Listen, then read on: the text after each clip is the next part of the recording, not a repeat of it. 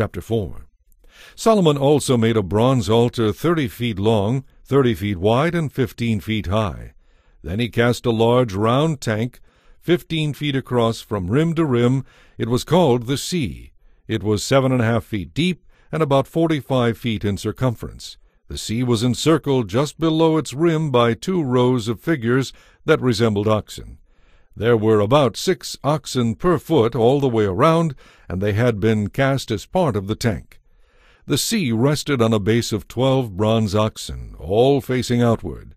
3 faced north, 3 faced west, 3 faced south, and 3 faced east. The walls of the sea were about 3 inches thick, and its rim flared out like a cup and resembled a lily blossom. It could hold about 16,500 gallons of water. He also made 10 basins for water to wash the offerings, 5 to the south of the sea and 5 to the north. The priests used the sea itself and not the basins for their own washing. Solomon then cast 10 gold lampstands according to the specifications that had been given and put them in the temple. 5 were placed against the south wall, and 5 were placed against the north wall. He also built 10 tables and placed them in the temple, 5 along the south wall and 5 along the north wall. Then he molded 100 gold basins.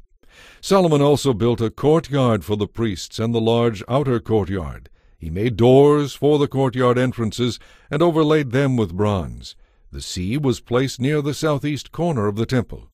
Huram-Abi also made the necessary pots, shovels, and basins. So at last Huram-Abi completed everything King Solomon had assigned him to make for the temple of God: 2 pillars, 2 bowl-shaped capitals on top of the pillars, 2 networks of chains that decorated the capitals, 400 pomegranates that hung from the chains on the capitals, 2 rows of pomegranates for each of the chain networks that were hung around the capitals on top of the pillars, the water carts holding the basins, the sea and the 12 oxen under it, the pots, the shovels, the meat hooks, and all the related utensils. Huram-Abi made all these things out of burnished bronze for the temple of the Lord, just as King Solomon had requested. The king had them cast in clay molds in the Jordan Valley between Succoth and Zarethan. Such great quantities of bronze were used that its weight could not be determined.